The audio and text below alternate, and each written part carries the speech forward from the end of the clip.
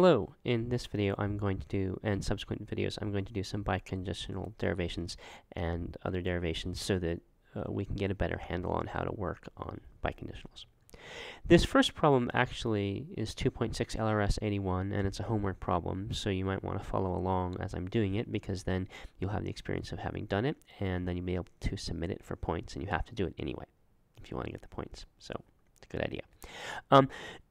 This isn't actually a biconditional that we're doing a derivation of, but it uses a strategy that's similar to the strategy we use with biconditionals. Okay, so we're trying to show a conjunction, and it's a conjunction of if P then Q, and if not P then not Q. That's our conclusion. So how are we likely to complete this derivation? Well, to box and cancel it, we're not going to be able to use CD by itself because we're not trying to show a conditional. That's not what the conclusion is. Well, so that means we're going to need to do a direct derivation, and that means we need to actually get the conclusion, and the conclusion is a conjunction, so we have to get a conjunction. And how do you get a conjunction? Well, you use the rule ADJ, and you apply it to the two pieces, and you get the whole conjunction. So what's going to happen at the end, we can already tell, is this. We're going to get these two sentences, and then we're going to apply ADJ, and then we're going to apply direct derivation, and we'll be done. So if we have that clearly in mind as how we're going to complete the derivation, then we can see that's going to help us sort of be focused as to where we're going.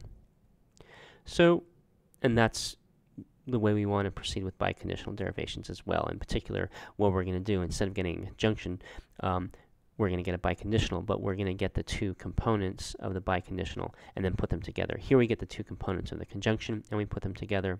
When we do the biconditional problems, we'll get two conditionals and put them together to form a biconditional. But it's the same idea. You need to get the two pieces, and then you put them together to complete the derivation. All right, so we don't yet have any of this, though, so we need to think about how are we going to get these.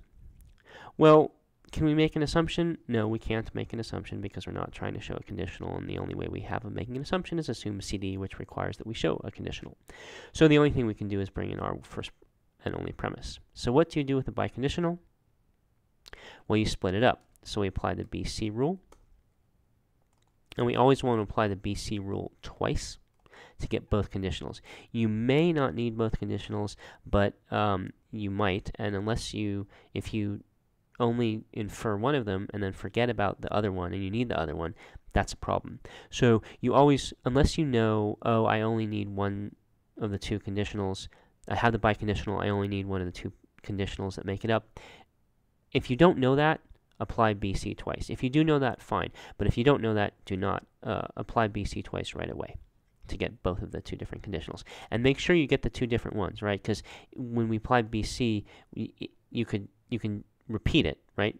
I've got if P then Q twice. Well, we don't want that. What we're going to need, in fact, is the other direction.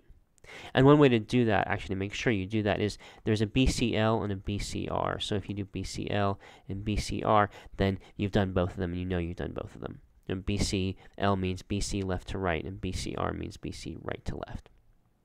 Okay, so we have these two conditionals. Good.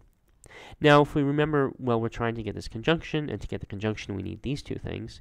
We say, oh, look, that's nice. Line 10 and line 3 are the same thing. So we don't need to do anything more to get line 10, and now all we need to do is get line 11, or what is on line 11. We need to get negation. We need to get if negation P, then negation Q. How can we do that? Well, the derivation is kind of stuck, and when the derivation is stuck, what you want to do is do a subderivation. And you want to do a subderivation of what's going to help you complete the main derivation. Well, we know this is what's going to help us complete the main derivation, so that's what we want to do a subderivation of. So we want to say control, we want to show if not P, then not Q. And if we can show that, then we'll have the two pieces we need to form the conjunction, so we'll then form the conjunction and then apply direct derivation, and we'll be done. So we can say assume CD, because we're trying to show a conditional now, and we get not P. Can we use not P? Well, if we look, we can't use it with 2 because 2 is a biconditional. We can't use it with 3 because 3 is a conditional whose antecedent is P and whose consequent is Q. So for MP with 3, you need P. For MT with 3, you need negation Q, and 6 is neither of those.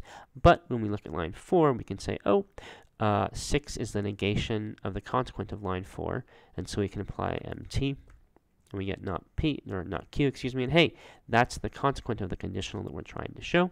So we can say CD, and we have the conditional that we're trying to show. Now we can put these two together, 4 and 5, to give us the conclusion. And we're done. Okay. Oh, no we're not. I put the two pieces together wrong. I didn't choose the right two pieces. Let's try that again. We want 3. Good. If P then Q, and if not P then not Q, that is the conclusion, and so now we have a derivation. So, good. The main thing here is to see, okay, I need to do a subderivation. I want to get the conjunction. How am I going to get the conjunction? I'm going to get the two pieces. How am I going to get the two pieces? Well, be sure to apply BC both ways, and then see, oh, well, I need this. I don't have it, and I'm stuck. What should I do? A subderivation. So the general sort of lesson that we're going to apply to biconditionals is we get the two pieces and then apply the formation rule. The formation rule for forming, in this case, a conjunction, or in the case of biconditionals, the rule for forming biconditionals, the CB rule, which says if you have two conditionals, you can form the biconditional. And so that's one sort of a general strategic idea that's common to this derivation and derivations with biconditionals. And then the other is do subderivations to get the two pieces. Okay? If you need to. If you're stuck, then you do a subderivation. What do you do a subderivation of? Well, the first thing you would think to do a subderivation of is of the pieces. Maybe that won't be sufficient for our homeworks right now. It will be. It's the right thing to do. Okay, so I'm going to end this video and do some more examples in the next.